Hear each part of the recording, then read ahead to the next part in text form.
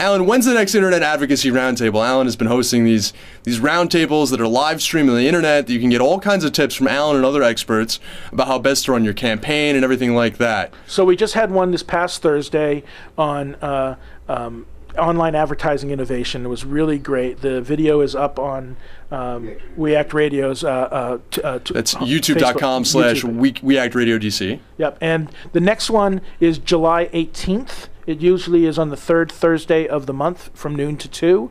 I'm still trying to nail down the topic. I'm hoping to put together a panel that is focused on how advocacy organizations can use the Sunlight Foundation's Open Data API, but I still haven't nailed that one down. That at some point we'll do that one. Hopefully it'll be this month. If not, I'll have to come up with something else. Well, I'll tell you, we're going to start posting this information on Take Action News' Facebook page with Alan's permission, I hope.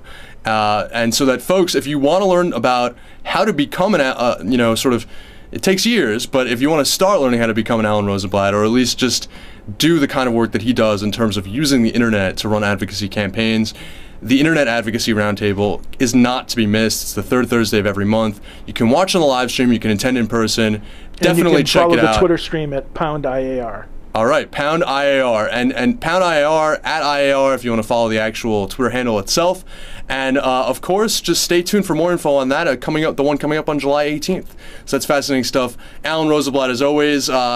Alan's going to be back a little bit later talking with us about the Paul Dean controversy at 2:30, so that's exciting. Stick around. We've got our Activists of the Week up next.